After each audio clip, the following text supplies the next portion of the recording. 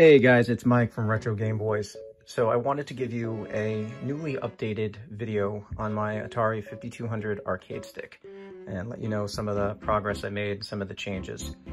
So this video is going to replace the other videos on my channel as well as be embedded in the products page. So the first thing I want to make mention is that you can choose different color schemes, and the color scheme basically is the knob, the buttons, and the bezel for the keypad. And you can get that in black, red, or white, or blue. And you can mix and match if you want. You can send a note to tell me if you wanted different colors. That'll be fine. This is based on availability, of course. The buttons are solid or LED. Again, the LED is based on availability.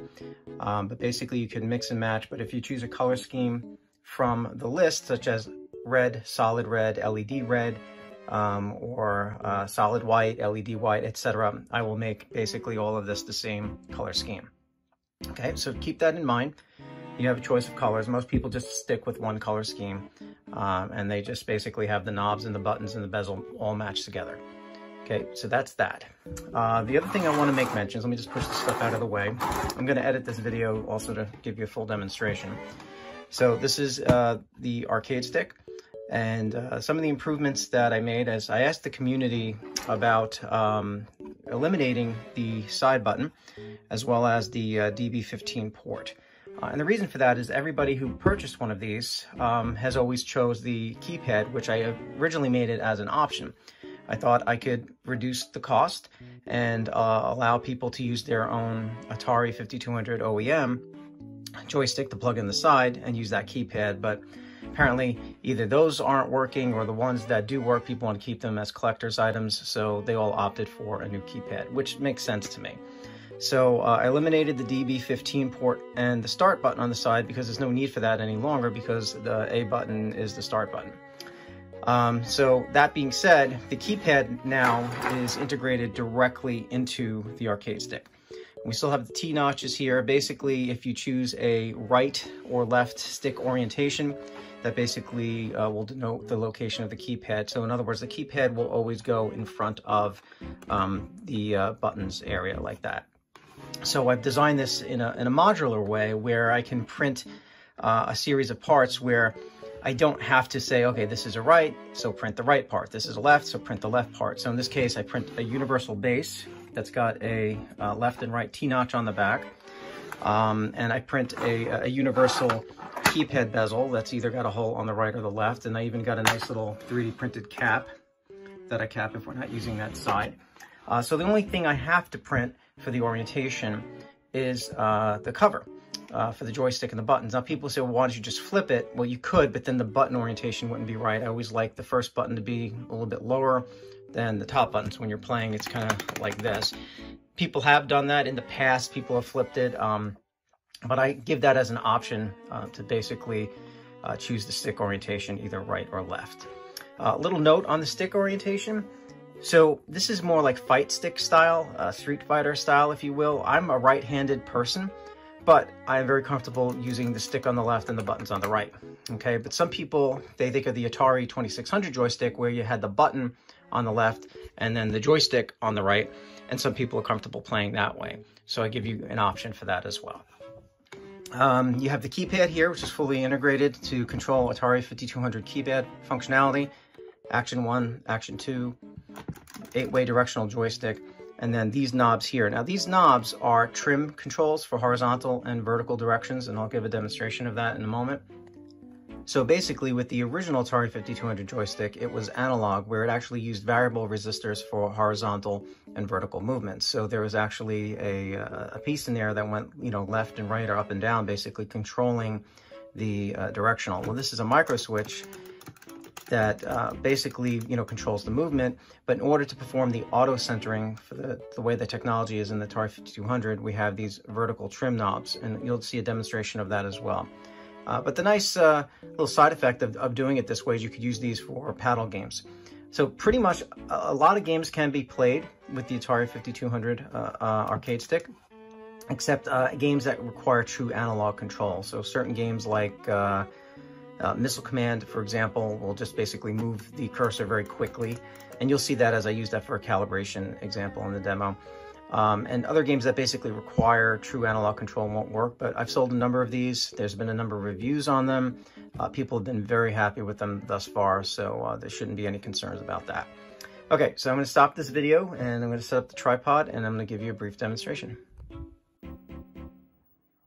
Okay, so I got my Atari 5200 set up, and this is a modded one. It actually has a power mod where it's got the power adapter integrated, and as well as the AV mod on it, so it's hooked up to composite video. So I always start off the demonstration with missile command strictly for calibration purposes, just to kind of show you the calibration of the cursor and the left and right directional movements. So again, LED lights when available. Here's your keypad, and I'll do my best to use this because I don't really have the proper setup where I can put this on a tabletop. But this fits comfortably on your lap, and you can use it that way. So what I'm going to do is I'm going to start the game, make sure the volume is not too high, and you're going to notice the cursor. So a great way to calibrate this, the cursor will be on the screen. So when I press start, you can see the cursor's right over there. So a good way to calibrate is move to the right, left, up, and down, and then you can then trim the control, such as touching the horizontal knob and the vertical knob, until it's about the center of the screen. And this will work for most games. Now, there is some sort of auto-centering algorithm, possibly. I think every time you put a new game in, you might have to make little adjustments. If you get some wandering movement of a character moving left or right or up and down, that's where you would make these fine-tuning of these knobs. Okay, so that's basically all I do for calibration purposes. Now I'm just going to switch out the game and just throw in a 2-button game for you. And this is Hero. Okay, so now we have Hero. Now you have full keypad functionality. A is start, I believe B is pause, C is reset. Now keep in mind, pause is not available on every game. So if you think that it's not working, it's not because of the keypad, it's because that game just did not work with pause, for example. I don't recall which ones work and which ones don't have pause functionality. D does nothing. So if I wanted to just start at level 2, you can see 2, 3, 4, 5, and that's basically it. I could start the game, I'll just start at level 1. And I'm gonna hold it like this, but now you can see the character fires, moves left and right, drops the bomb.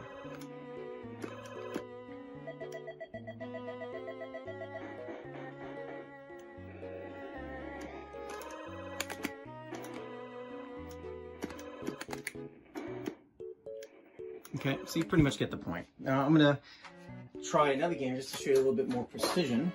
And this is Montezuma's Revenge. One of my favorite games growing up. I played this actually first on the Commodore 64.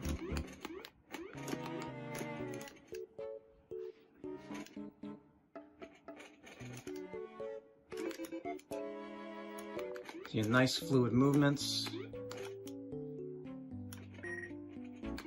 Good reaction time.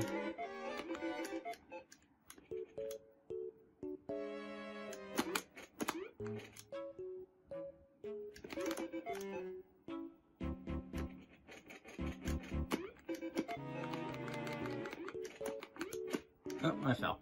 Okay, so anyway, that is just Montezuma's Revenge. Okay, now if you haven't already, I definitely recommend picking up an Atari Max SD Ultimate cart or multi-cart. It doesn't come with ROMs, you'll have to find those, but it's a great way to have the Atari 5200 library on your system. So here I can go to 32K ROMs and then select the game. Now keep in mind, not every game works with this, not every game even works with the original OEM controllers. There are certain games like Jumpman Jr., for example, which is a conversion for the Atari 800. I still haven't figured out how to start that. Just to give you a quick example, it doesn't have any functionality from the keypad and the buttons. So I don't know if there's another solution to this or not. If somebody on the internet knows, you know, please let me know. But I couldn't even get it to work with the original Atari 5200. Possibly maybe, you know, emulators and keyboards. So here's Choplifter. Now the reason I'm showing you Choplifter is just some of the fine-tuned controls that you might witness.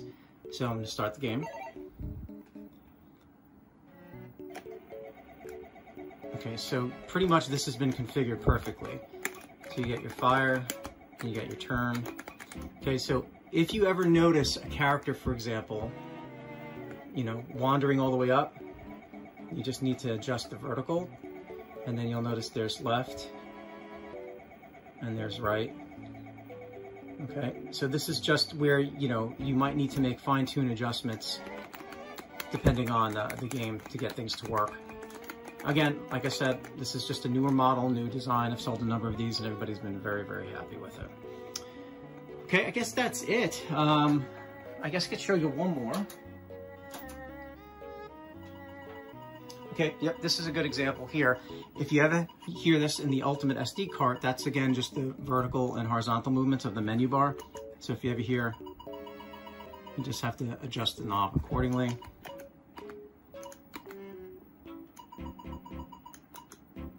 Let's go to Kaboom. So Kaboom is a paddle game. Okay, so just one player. And then you can see here, I could actually play paddle games with it.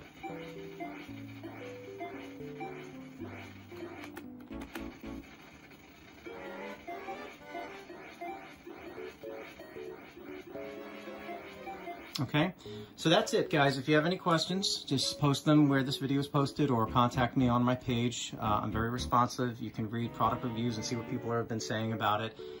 Happy to be of service. I believe in immediate communication and producing a high quality product. Basically, I like to treat people the way, you know, I would want to be treated, in the sense that, you know, when I would purchase a product, expect a certain level of customer service, communication, and friendliness. Okay, that's all I have. I appreciate your time, guys. I hope to hear from you. Take care.